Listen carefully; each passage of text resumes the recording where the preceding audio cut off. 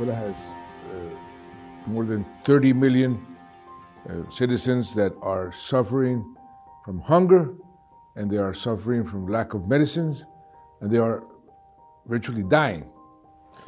And it's creating tremendous problems, not only for Venezuelans, but for the whole region and for the world. China, Russia, blocking in the United Nations any solution for the Venezuelan problem that has been proposed by the US. When I was president, I opened up the doors of Colombia for the Venezuelan people. We already have more than 1.3 million Venezuelans living in Colombia. That is more than the refugees that the whole of Europe has received in the last years. There will be a point where there is no more capacity, and then we will have another major problem in Colombia because of the Venezuelan crisis. So it is very important for the whole world, for the region, for Colombia, but especially for Venezuelans, to find a solution, and to find a solution fast.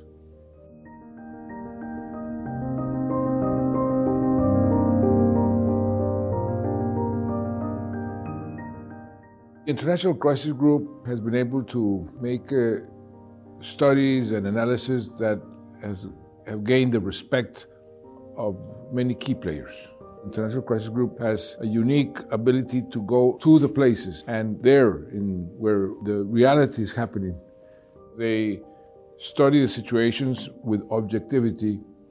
They can also produce ideas, initiatives that are used by the decision makers in the process of trying to find solutions to the conflicts. Some people think that Maduro is simply going to leave, and that is underestimating him and underestimating the power that he has.